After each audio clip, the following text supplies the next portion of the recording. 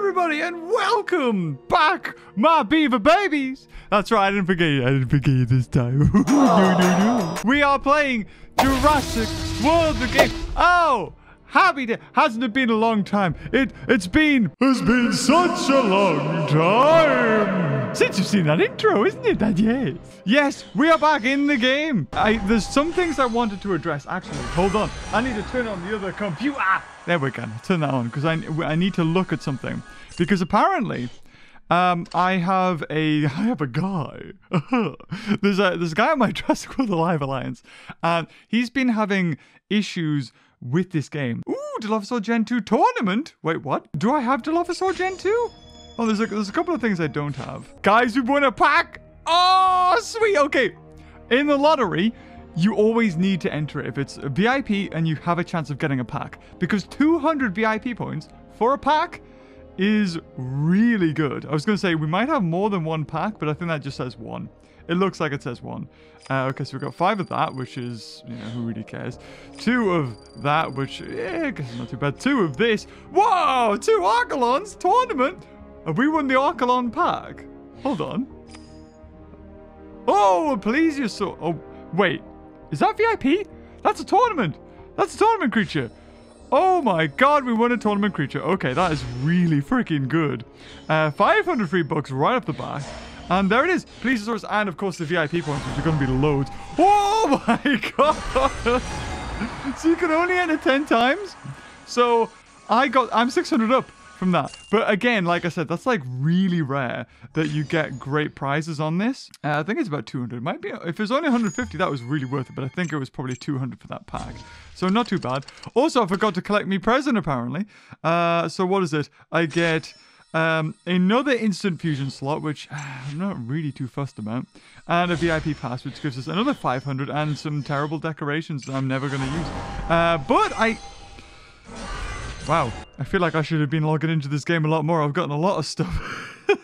So we're starting the process now, when it comes to VIP, of just getting, like, rubbish, basically. The only thing you really need is the instant hatching. That's the only thing that anybody wants, because when you unlock a tournament creature, was it like 1,000 and odd bucks to hatch it instantly? No, nobody wants that. Yes. So, hold on. I will get this up. When I first played this game, you would unlock dinosaurs as you went. It was kind of just the way things happened. However, people who are playing this game now are not unlocking dinosaurs the way I did back in the day. So now unlocking certain creatures is almost nigh on impossible because they don't appear in the Battle Stage Infinite, which is this thing. And they also, you know, the stage is going up. And they also, there's no way of unlocking them because I think the way you normally go is in the game, you would go through and then whatever buy with DNA. And that's just how it went. You got to a certain level, you would unlock the dinosaurs. No, that has actually changed, I think, if this is true. So the way that you unlock dinosaurs now is through battle events. So every so often, if we were to click on battles, you'll get to unlock a dinosaur like this, the Earth Shattering. So you will unlock Spinosaurus. Once you get this pack, you unlock Spinosaurus. So that is completely different to how I played the game and completely different to what I thought the game was still like. That's something that completely flew under my nose. Now, I don't necessarily have a problem with this if it's done right. Now, the thing is, these tournaments or these events have just been repeating the same over and over and over, not mixing it up. Now, they're putting in new dinosaurs, they're putting in new tournament, you know, like Dilophosaur Gen 2 and hybrids, but they're not paying attention to the normal game. So for me, who's already unlocked everything, I don't see a difference. But I have somebody in my, like I said, my Jurassic World Alive Alliance, I think it is, who has been telling me for a long time, and I do apologize, because I have been meaning to bring this up, but I completely forget it. And they are max level 99, the same as me, and they still do not have a Pyroraptor level 1, because they played this game after this fix happened. So, I mean, you might be thinking, oh, well, maybe it's just a really rare creature. No. Let's have a look. What, in fact, is a Pyroraptor? If you remember, because you probably won't, it's a rare. Pyroraptors are rare. And I don't even actually have it out at the moment. So, hey, well, there we go. Let's get it out. Of course, I've got all the evolutions to collect. Oh, I'll take that. Num. So Pyroraptor. And Pyroraptor, I think... Oh, it's already... bring it out for 2 seconds and he's already not happy. Pyroraptor, I think, is a dinosaur that you need to make Carnoraptor. And you need Carnoraptor in order to get the new super hybrid. So, you see what's stopping you getting one of these rare dinosaurs does to you late game. You can't get one of the best hybrids. And Carnoraptor is friggin' amazing. Now, I don't know whether they've deliberately chose not to... Oh, God, oops. They've deliberately chose not to put Pyroraptor in the game because Carnoraptor is so good. Therefore, the people that have got it, it's kind of like, oh, well, you earned it. And then new people can't get it, which seems so bizarre to me. Oh, no. Oh, no. I made mistakes. Ah, well, who cares? I got 70 plus the 8. That's all I wanted, really. So, Carnoraptor, if we fuse, which we can activate, but I don't really want to. If I just regularly activate it, I think I need to click start, yeah. So there you go. You need a Carnotaurus and a Pyroraptor to make Carnoraptor. Also, we've got another one of these apparently. There's loads of them about today. But it doesn't just end there with Carnoraptor, or should I say Pyroraptor, out of the list of dinosaurs that aren't being circulated at the moment. Now, I understand when it comes to tournament creatures, because tournaments only happen like, what? Maybe once a week, maybe once every 2 weeks, something like that. And I can understand because there's so many tournament creatures that are out there that it will take a long time for you to get a certain creature, a tournament creature that you've missed. Like I thought the Dilophosaurus Gen 2, which apparently is now you can get again. I thought I was going to have to wait like ages for that, but apparently not. That's cycling back again. But simple dinosaurs like Pyroraptor, and if I take a look at this, these are the list of dinosaurs that this guy does not have. Pyroraptor. Okay, let's have a look. What are these dinosaurs? Are they high levels? Are they not? So Pyroraptor, Tyrannotitan, which is there. That's a rare. Prionsuchus, which I think is a legendary, I think Prionsuchus is. Yeah, Prionsuchus is legendary. Dimetrodon, which I know is a legendary. Shunosaurus, which is a legendary. But Dimetrodon was in there from the start. Rajasaurus, which is, it's a rare, sorry, super rare, but it's, again, in there from the start. Metriorhynchus, which I think is the... Wait, Metriorhynchus, I don't even know what that is. I'm assuming that it's probably... Oh, there it is, the Metriorhynchus. Yes, it is the crocodile kind of looking thing. The Superosaurus, which is a super rare herbivore. The Suchomimus, which, again, has been there since the start. And Sarcosuchus, again, been there since the start. There it is, Sarcosuchus. So, this guy's missing out. I mean, Sarcosuchus is needed to make a hybrid. Rajasaurus is needed to make a hybrid, as in Rajastega. Dimetrodon, again, is needed to make a hybrid. So we're seeing a lot of recipes that aren't being able to get in the game for no reason. For no reason. They're just not cycling them. So I wanted to make this video in particular, or I was going to address it in the next Jurassic World, the game video. Because this can't keep going on. And I had, like I said, I've unlocked these creatures. I had no idea that these things... is this... Wait, hold on. Don't go to. No. I think that means actually if they've got an exclamation mark, I can collect from them?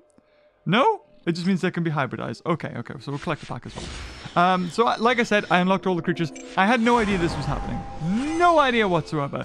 But hoping now that maybe, if Ludia are watching, this gets addressed. Never mind the £100 packs that you have in the game, which is probably like, if it's $100, I guess Americans, you get more money.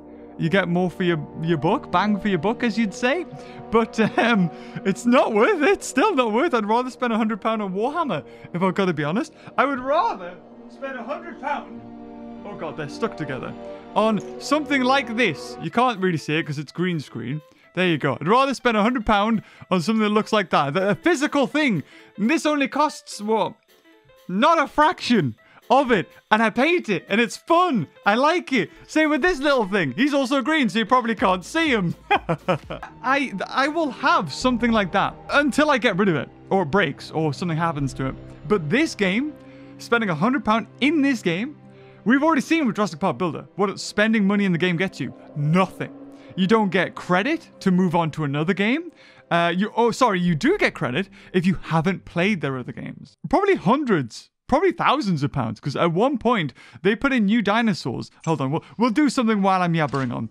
I spent a lot of money in Jurassic Park Builder when they put out new dinosaurs in packs, because I thought there was no way of you regularly unlocking those dinosaurs. Turns out you would eventually. So I spent so much money opening pack after pack after pack, and I had the whole footage of me slowly going, this is getting it's a bit stupid this, but I guess I'll spend another 20 quid. I'll spend another 20 quid to the point where I was like, I actually can't make this video because I can't put this in because I'm spending hundreds now. Because I have to have these creatures. Well, I don't have to have them, but I wanted to showcase them for you. And Ludia were not going to give me those creatures. I think I messaged, I was like, is there a way? But no response. Not that I'm saying, Ludia now is different to what it was back then. And I was a lot smaller. I mean, YouTube, I'm sure they saw YouTubers as like something that was just like, YouTubers play the game. Whatever. Give us more money, yes. Just a bit ridiculous how this has happened. Like I said, the £100 packs, it's not worth it. And, I've already spent loads of money in this game.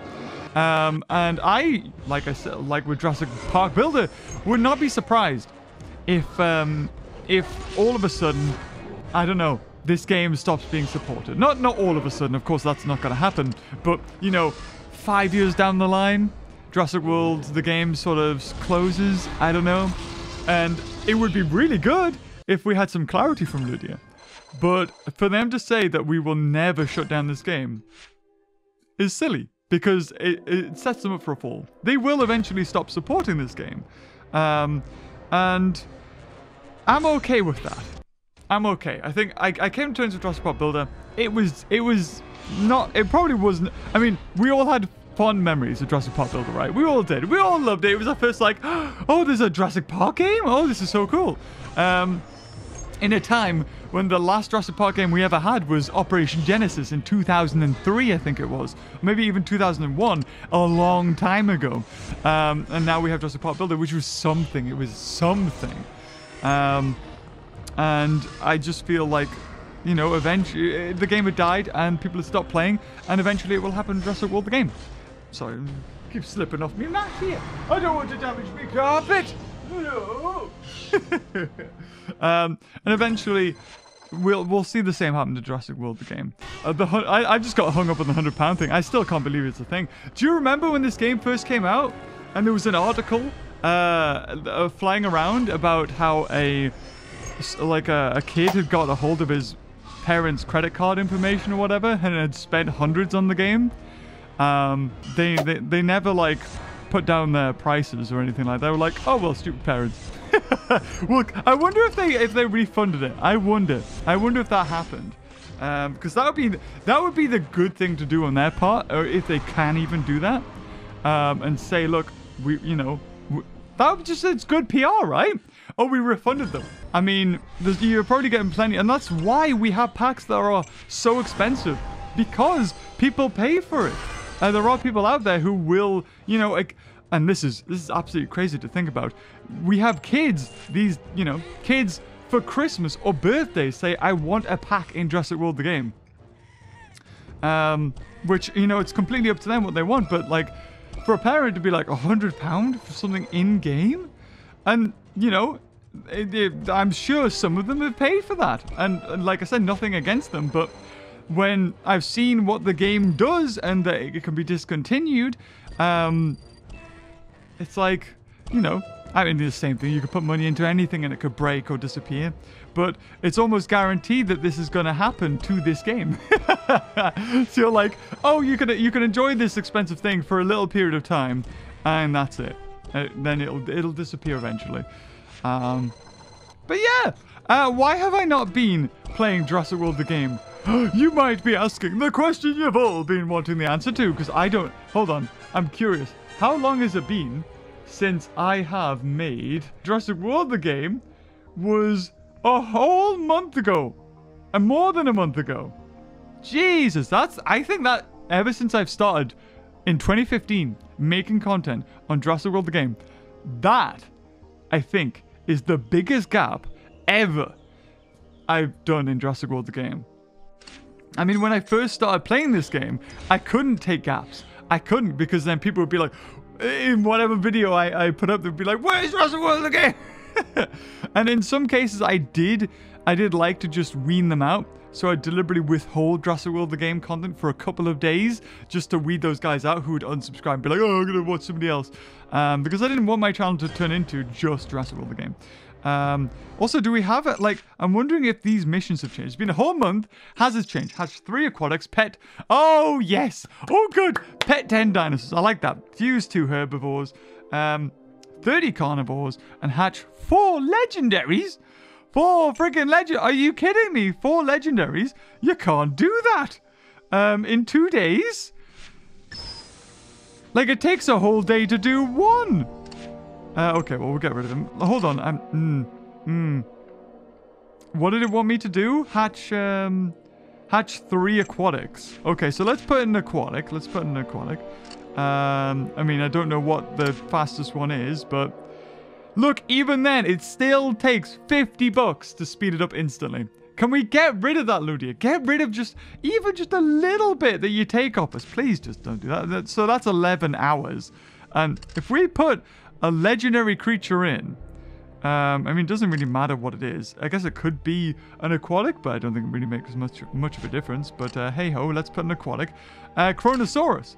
Activate for 10. 3 days! Why is that a mission? I'm sorry, but why is that a mission? Ludia, think! Oh no, hatch 4! Frickin' 4! 4 legendary creatures. Even if I put in 4 legendary creatures, it takes like 4 days to do it. And max is I get 3 days. So you're still asking me to spend bucks to Sorry, we put in something that you can't do without spending bucks on it.